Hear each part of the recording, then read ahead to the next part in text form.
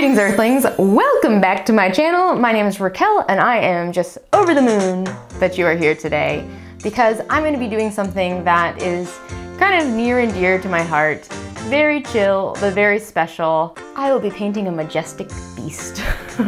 I think pets have so much personality and bring so much joy and happiness into our homes, and it's just really special to capture them in artwork. Last year, I dipped my toes into the world of commission painting and pretty quickly figured out that my specialty is pet portraits. So I've painted a lot of dogs and cats and bunnies this past year, and I just really wanted to share with you all my process. And it's about dang time that Django got his own special portrait. So I'm excited to create that today and just share with you the joy of capturing a little doggy twinkle in the eye or a little toothy smile.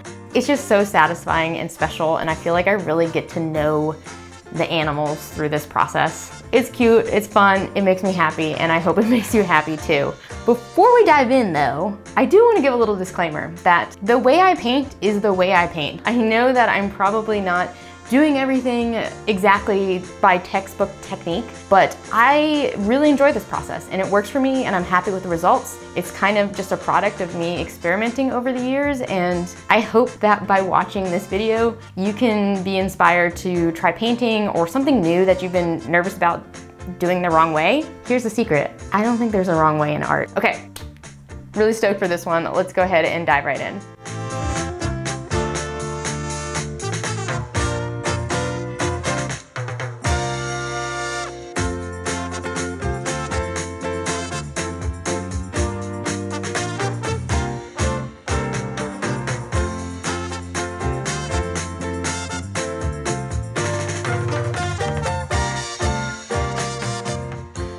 Bow wow. Oh God, don't make dog jokes.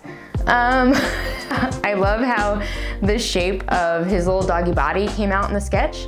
So now I'm really excited to move on to the next phase of this painting, which is gonna be the watercolor phase. So I mainly do my paintings in watercolor, and then at the end you'll see I like to go back with like acrylic and sometimes pen.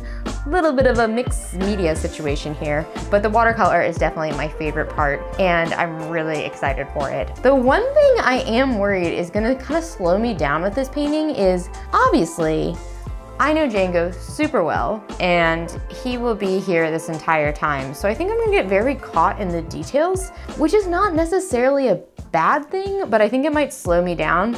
Normally if I'm making a painting of an animal, it's of an animal I've met once, or I'm just working off of a photo. So it's easier to just work on what you see directly in front of you versus getting really caught up in making sure you capture every single floof. So this might be a rough process.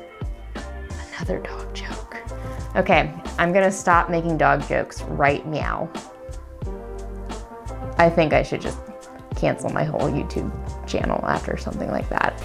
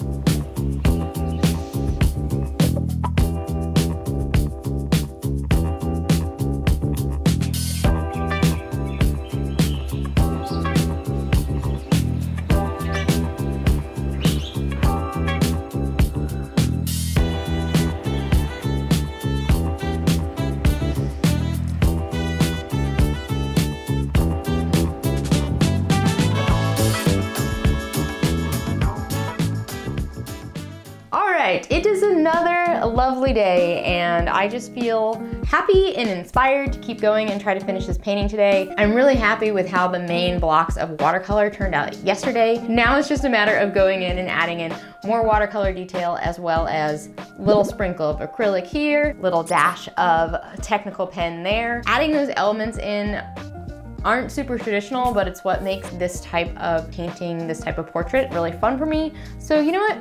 you should give that a try. Just mix all your paints and art supplies together. See what fun comes out. What does it hurt? All right, I'm so excited to get this done, and Django's really excited to get this portrait done as well, so let's go ahead and jump right in. Yay!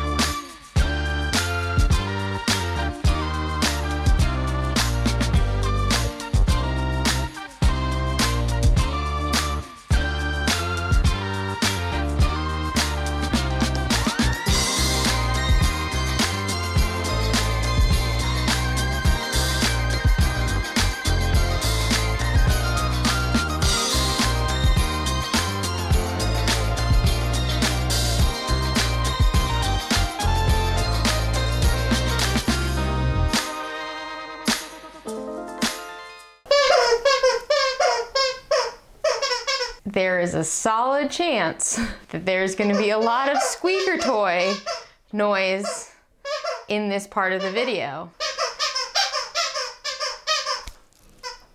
But it wouldn't be a video about my dog if there wasn't squeaker toy noise. Okay, the painting is done, and I had my doubts, but I'm really happy with how it came out. I think the turning point for me was adding in the pen and line work. That just really kind of gives it a unique flair, and I was able to really capture those last little details that I was after. If you end up wanting to put pen or line work on your own artwork, I highly recommend using Prisma Micron pens. They have archival ink, and they just do a lot better with artwork than like ballpoint or Sharpie. So take it from me, save your beautiful artwork that you've worked so hard on and use the right type of pen if you're gonna put any sort of overlay on it. All right, so before we're officially done here, of course I need to show you all some product shots, and then of course we need to get Django's approval and make sure he likes the portrait. I'm really excited to show you all, and I hope you think it's cute. I think it's cute. All right, let's check it out.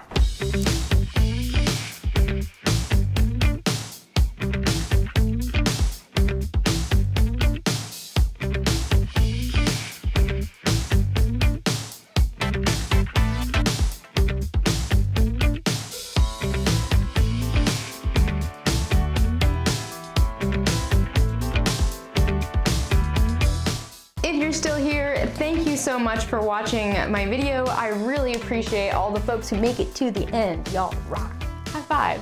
I also really appreciate all of my patrons who support me and encourage me and connect with me pretty much on the daily in our Discord. Y'all are just amazing artists and friends, and I really appreciate your support. If you're interested in becoming a patron, we're gonna do something really fun next month. We're gonna do like a paint along where I try to go a little bit more into detail with how I paint and try to share a tiny bit of knowledge that I have.